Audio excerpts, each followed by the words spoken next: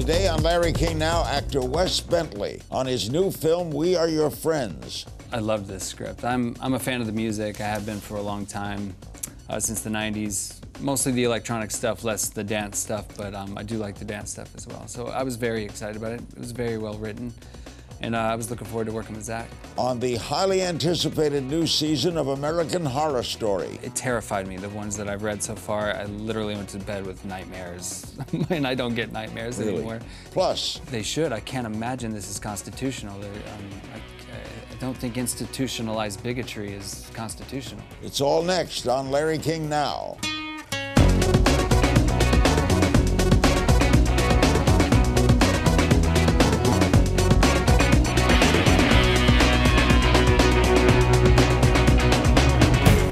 Welcome to Larry King Now. Our special guest is Wes Bentley. Since his breakout role as the mysterious yet soulful teenager in 1999's American Beauty, a film that would garner 5 Academy Awards, including Best Picture, Wes Bentley has had a somewhat tumultuous career. However, in recent years, with high-profile roles in The Hunger Games, Interstellar, and American Horror Story, Wes is quickly becoming one of Hollywood's most sought-after actors.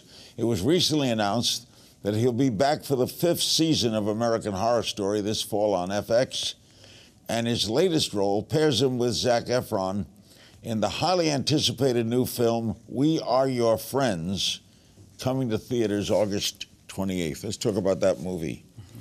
What is it about? It's a film about Zac Efron's character. He's a kid from the Valley, San Fernando Valley, and he's a DJ with electronic and dance music. And basically, it's a story about how you can make it big now with that kind of music. And he's trying to get out of the Valley, trying to get move on. You can make a fortune, right? You can work Vegas and hundreds of millions of dollars, apparently. It's huge now. So he's trying to make a break through that music. And you are? I play James Reed, who is a famous DJ from 10 years before, who is now sort of just sold out and is playing hits. But before he was making music, and still a popular DJ, but was a more creative DJ 10 years before this. And the two become friends? Well, We Are Your Friends. We Are Your Friends, right? Yeah, Cole looks for James to be a sort of mentor, and James accepts. And they kind of become friends as much as you can with James. He's a bit of a, I don't know what the word would be. He's a bit of an angry person. Did you like this right away? I did. I loved this script. I'm a fan of the music. I have been for a long time, since the 90s. Mostly the electronic stuff, less the dance stuff, but I do like the dance stuff as well. So I was very excited about it. It was very well written, and I was looking forward to working with Zach. Would you be a good DJ? I was a DJ for a little bit, kind of. I say that like I don't know if anybody, at the time in LA, if you played that kind of music, you had to play from 2 a.m. to 6 a.m. Yeah. So, every once in a while I'd slip in and play on someone's set and stuff, and I loved it. I really, really wanted to do it. Do you consider yourself a musician when you're an electronic DJ? That's a good question. I feel 2 ways about that. I agree that it's not a classical idea of being a musician. You're not playing an instrument for the most part, at least when it sort of was taking hold in the 80s and 90s. You were sampling and using electronic techniques in records. And but in the sense that, are you making music? Yeah, some of it is, I think, great music. Pacing. Yeah, I think you're using the tools at your disposal. I mean, they made a fork an instrument, right? I mean, they make a tin can an instrument. You kind of use what's in front of you, and you turn it into music. Especially millennials, right? Yeah, millennials love this music. I mean, it's invaded every type of genre of music now, the electronic sound, and especially now DJs like David Guetta and whatnot, they've crossed over into pop in America, which was long been the goal since techno in the 80s. So, I should say more like house in the 80s, and now it's sort of happening. So yeah, it's something they don't realize that there was a real struggle for a long time in America to be a successful electronic artist and to make money doing it. Was Zach good at it too? Yeah, Zach's a very good DJ. He likes music called trap music. He's hip hop, and trap music's like a mix between kind of electronic sounds with hip hop. They don't play Sinatra, do they? You can make a mix out of anything. You can, I guess Yeah, you could. You could take Sinatra. It probably would make you very angry, but and as it should. No one should do that, but someone might try. The genres, though, is often associated with party drugs, ecstasy, right? Yeah, that's right. That's in the movie?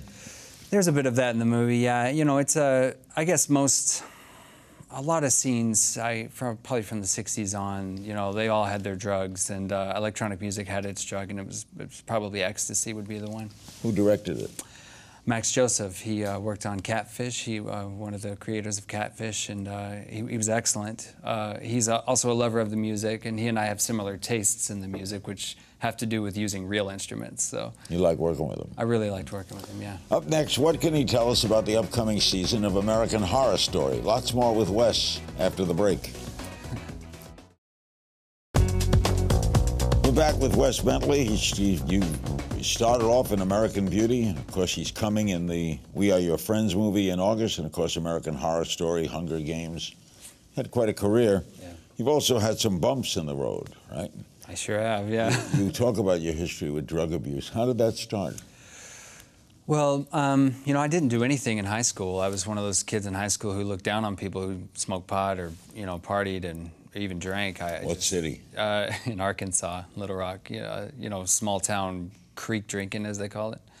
And I just never did it. But when I went off to New York, I started to become more creative. You know, I started to dabble. It really became a problem in 2006 is when it really started to take hold of me, and the drugs got harder, and I got deeper in it, and I started considering things like selling and DJing for a living instead of acting. How'd you get help? A number of things happened. You know, I was pushed in a corner. Some people have one bottom. I had 10 or 12 bottoms. A friend who passed away. I had no money. I lost I lost contact with my family. And I finally met somebody who I loved, and that kind of turned it around. And then I met somebody who was sober, and I wanted what he had. And then I worked really hard. I still work really hard. That love lead to full-time relationship? With my wife now, yeah, we're married and 2 kids, and she's the love of my life. We're in a kind of heroin epidemic in America, huh? What do you make of that? That's a tough one. It's a scary drug because it takes a hold of you quick and it becomes your job, and it makes me sad to hear, you know, that because it's one that takes the life out of you. It's not. I guess some drugs are easier to recover from, but heroin's a particularly difficult one. Zac Efron had some problems too, didn't he? I guess I never knew of it personally, but I've heard, but I never saw. But he went into rehab. Yeah, I guess he did. Yeah. You were friends with Heath Ledger? I was. Yeah, he was like a brother to me. We were close friends. We worked on Four Feathers together in 2000, and since then we had become very, very close, and we had good times and bad times. Yeah. What a loss that was. It's the biggest loss of my life, yeah. The next season of Horror Story is called Hotel, right? That's right. Kathy was on with us. Oh, was she? Oh, She's good. a riot. Yeah, she's a lot of fun. Who do you play? Well, I can't say so much who I play. Why is all this secrecy? Kathy Bates was here. She said she was excited and curious to see what it would be like to act alongside Lady Gaga. Yeah, I agree. How's she doing? Well, I haven't actually worked with her yet, but I'm really excited. She's such a creative soul, you know. So many talented people involved with that show. That's why I was so excited to be a part of it. Okay, so next American Horror Story is set in a hotel in L.A. That's right. What can you tell us? There will be horrific things that happen, and it will be in a hotel, and that's all I know. And Ryan Murphy is the creator, right? He is. He's the creator. I know. I can tell you this. I do know this. It's the most. It terrified me. The ones that I've read so far, I literally went to bed with nightmares, and I don't get nightmares anymore. How did you start with this show? I am friends with Ryan Murphy. We actually met because I was going to do an HBO. I did an HBO pilot with him. The show didn't end up going, but we became good friends, and then he asked me to be a part of last season's American Horror Story, and from there it led to this season, which I was hoping he would ask me. So reading the script would frighten you, even though you're in a room with your furniture and the lights are on. And It's my house. My house, my domain. Did your wife read it? No, I won't let her. Really, it's that? Well, it's two things. It's because it's secret, but also she's, she gets pretty scared easy. So. What's the reason for the secrecy? Well, I think part of horror is the surprise, the element of surprise, but also the fans of the show are particularly good at making fan fiction, and I think sometimes you're nervous that they might get it right, and you'd rather them just be surprised. So, and I think that's the right thing to do with the show. Do you like your character? I love it. I love it. It's a complex character, which I'm particularly fond of. Is television replacing film? There's more quality, they say, on HBO and the like than in the theaters. There is a saturation of film because you can either make a $100 million film or you can make a $2 million or less film, and there's just so many of them, and the quality control isn't there anymore. And I feel like on TV, the standards were set so high about 10 or 15 years ago that there is a quality control there, and there's a certain outlets that we trust that if you're going to try and get in the game, you got to meet the quality, not the money. And that's kind of, that breeds a true creative success, I think. And that's, I think, where we are. Well, and so we see many Hollywood movie stars coming to television. Yeah, because you want to really go where the creative stuff is. Up next, I'll get Wes's take on a few things in the news, including the controversial religious freedom bill from his home state of Arkansas, and who is the actor he would most like to work with. Stay with us. We're back with Wes Bentley. He'll be with Kathy Bates and Lady Gaga in American Horror Story. That season comes in September, I guess. That's right, yeah. And the film will be We Are Your Friends, coming to theaters August 28th. In April, the governor of your state, Arkansas, your home state, signed the Religious Freedom Bill. It was the attempt was to target LGBT. Yeah. How'd you feel about that? I'm already getting emotional about it. It's excruciatingly disappointing to feel that where I'm from, it's a state that's gone through a lot racially, historically been on the wrong side on a lot of issues. Although we celebrate the Central High School integration, it actually was an ugly mark on the state. Awful Forbes. Exactly. The governor. Yeah, and that's a lot of our extended history. It felt like there was progression made for a long time with a more moderate stance. Bill Clinton, the state kept flipping between Democrat, Republican. It seemed to have a balance to it. I've been away for 20 years, so it's hard for me to fully participate as an Arkansan and say, what's going on there exactly politically, but just looking at it from the outside, it's a shame that I have to feel embarrassed to say I'm from Arkansas now because something so full of hate is coming from the place of my home. Think the courts might throw it out? I think they should. I can't imagine this is constitutional. I don't think institutionalized bigotry is constitutional. So you obviously feel good about the taking down of the Confederate flag in South Carolina and the like? I do. I was really happy and relieved to see that they chose to take the flag down. The flag is, there's no reasoning in saying that the flag escapes any kind of representation of slavery. You just can't do it. It's what the heritage is, right? It's what it is. It's what the link is. You can dance around it. You can make all the other excuses for it. You could say it's part of our history. It is part of our history, but we can also let some of that history go. We don't have to. You can think, yeah. Yeah, we need to reflect. Okay, let's lighten things up a little. Okay. Can we play a little game of If You Only Knew, Wes? Uh-oh. Okay, I just throw some questions at you. Who was the first girl you kissed ever? Sarah Bull. In Arkansas? In Arkansas. That's my guess. I bet it's Sarah Bull. How old were you? Probably 5, 6. Wow. 5 or 6, maybe 6. Whatever happened to Sarah? I don't know. She's We probably might still in find out. Jonesboro. Is there any role you turned down you wish you hadn't? If I'm correct, I had an opportunity to play in Brokeback Mountain 5 years before it was made. Really? Oh, wow. I don't know if it was ever actually going to be made, but I know I was asked, and I said no at the time, and I sort of regret that now. And your friend did it. My friend did it. And Jake Gyllenhaal, right? And Jake. Yeah, I think at the time it might have been me and Matt Damon. I don't know if I'm remembering correctly, but yeah. Great movie. Great movie. I mean, amazing. If you could have a superpower, what would it be? I was gonna say flying, but then I thought about maybe whatever. You know, I mean, Aquaman gets laughed at, but we don't know what's in the depths of the ocean. I think I'd want to, whatever power you need to get to the depths of the ocean, I think I'd want to have that. I'd want to be invisible. You would? Oh, that'd be a hit. An actor or actress you'd like to work with? Jeff Bridges, without a doubt. He's a great actor. Yeah. Underrated. Got Academy Award, but still underrated. But that's why he's so good. He's underrated. Yeah. Something we'd find on your DVR? A lot of soccer. My wife hates it. A lot of soccer in The Bachelor, because she would watch The Bachelor, and then... What do you make of the girls' team? Amazing. Amazing. It was truly such a pleasure to watch, and love that everyone got involved and that everyone was so tactically aware of the team. What would you be if you weren't an actor? I would hopefully be a soccer player. But I think I was interested in criminology at one point. Best thing about Hollywood? The industry or the town? The town, I guess. The burgers.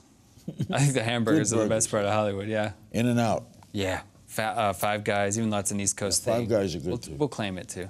Worst thing about Hollywood?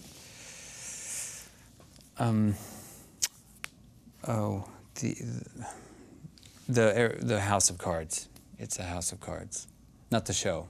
The town. Literally, it's a town made of a house of cards. Pet peeve? Impatience. Couple of your favorite electronic artists? Portishead and Fantagram. The role fans most often approach you about? Now it's Hunger Games. It was American Beauty and American Horror Story. What was Hunger Games like to work in? Oh, it was great. It was fascinating. It was some talented people on that movie. Jennifer Lawrence, Donald Sutherland. I had a lot of work with him. He's wild. I love him. I love him. He is what he is. Exactly. A hidden talent? I'm a good chess player. Yeah. If you can call that a talent. That's a talent. Is it? I think it's a sport, too. You got to be in shape. You do. I work on it every day. Something that makes you laugh? Oh, man, I laugh about a lot. People falling down. I'm sorry. That's Mel Brooks. Yeah, right. Yeah, Funniest exactly. thing is if you fall down. Yeah, the saddest right? is if I cut my finger. Your most cherished memory? You're a young man, but you must have a cherished memory. Well, the birth of my children, both of them, is cherished. But as a youth, it would be Christmas with my family. All of us together, putting our clothes on our head because we were bonding with our presents. Not on our body, but laying them on our heads to bond. Your brothers and sisters? 3 brothers, yeah, 3 goofy, funny Where were brothers. you in the petting order? Number 3 in birth order, number 1 in everything else. Next, we'll wrap things up with some fan questions for Wes from social media, and I'll ask about his upcoming movie with Bryce Dallas Howard and Robert Redford. We'll be right back. We're back with Wes Bentley. We Are Your Friends will come to theaters August 28th, and in the fall, another year of horror story. There was talk that you were being considered for the role of Batman in Batman vs. Superman. You'd have been a good Batman. Oh, I appreciate that. Thank you. What happened? I think it was more internet talk than real talk. I never heard anything of substance for myself. Ben Affleck got it, right? Ben Affleck, yeah. When's that coming out, this year? I think it comes out this year, yeah. I'm looking forward to seeing it. Do you keep in touch with the cast of American Beauty? I keep in touch with Kevin quite a bit. We text back and forth, especially to make fun of each other. Great guy. Yeah, great guy. Wishes he were Bobby Darin. Yeah, well, yeah. All right, tell me about the film you got coming, Pete's Dragon. Well, Pete's Dragon, it's a Disney film. It's a remake of an older Disney film from the late '70s. One of the stranger Disney films from a strange era. I loved it as a kid. It's with Bryce Dallas Howard and Robert Redford, and it's about a kid who becomes orphaned and he becomes friend with a dragon, and the dragon takes care of him, and it's a beautiful story. Who do you play? I play the owner of a timber company, in a mill who is encroaching upon the lands of the dragon, and my daughter befriends the young boy. You're a bad guy. Maybe. I think he's a good guy. Who's Robert Redford? He plays the father of Bryce Dallas Howard, and he has known the woods for a long time and claims to have seen the dragon at one point. An amazing guy. But An incredible guy. I was so lucky to even speak with him. pretty good actor. Yeah, he's all right. All right, some fan questions from our friends at comicbook.com. If you could play any comic book character, hero or villain, who would it be and why? I did always want to play Batman. That was... You'd have been a great Batman. I appreciate that. Yeah, I liked Batman because he had no superpowers. And that's right, he did not. Right, yeah. So, And you'd have been a good Bruce Wayne. I appreciate that. Next time. Melissa Allison Efron via the Larry King Now blog. What was your favorite part about working with Zac Efron? Zach's a great guy. He thinks through every scene, which I really appreciated. He approaches it. He has a definite approach to every scene, and that's refreshing. You would be surprised how many times you work with actors who don't. Who is one of your favorite actors or actresses that you've worked with? Wow, I've been lucky to work with some amazing actors. Kevin Spacey was such an early influence. It was hard not to say him, but the list could go on and on with incredible actors. Lisa Lamborn on Facebook. Have you ever used one of your lines from the show out in the real world? Probably unintentionally, but not intentionally. I can't remember doing that.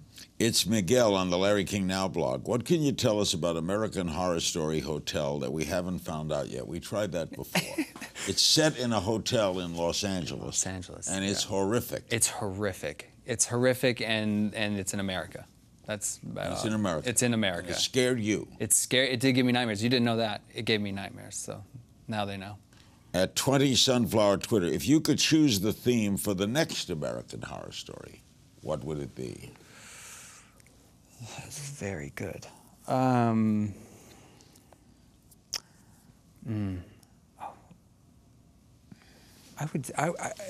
would have to be something in New York, I think. I think New York has such a hidden, violent history that... You'd want to shoot it there. Yeah, I'd want to shoot it there. Maybe that's why. Ben Gray via the Larry King Now blog. Ryan Murphy recently said he's writing about his phobia or fear for this season of American Horror Story. Would you ever do a project that involved overcoming your own fear? I have done a project overcoming a big fear. I almost drowned when I was 5 years old, and I couldn't swim for a long time. I didn't let the shower water hit my face, but about 4 or 5 years ago, I did a film about deep sea diving, and I had to do a lot of diving training. Part of that was getting in the water with just a snorkel and hanging in ice cold water for a while. I turned upside down in the ocean Did you? on the island and never liked the water again. I've had similar experiences since with the ocean. I've had to force myself. I think the ocean is a different beast. I'm not comfortable. Me either. In the ocean. No, it's beautiful. I don't like deep sea. I don't like bouncing around. When I can't see land, I don't believe it. Me too. Were you and I similar there? But if you had a superpower, you want to go down in the water. I would, because I'm curious about what's in the depths, because then I would be safe. I would be able to breathe underwater, see, no pressure problems. Not to drop names, but Hubert Humphrey once told me that he would rather have invested all the money that we went in space to go down. There's more to learn inside than up there. I completely agree with you, and in a way that it coincides with particle physics in a way of our own body. We could find more inside ourselves than reaching out too far. What is Ryan Murphy's phobia? Do you know? I'm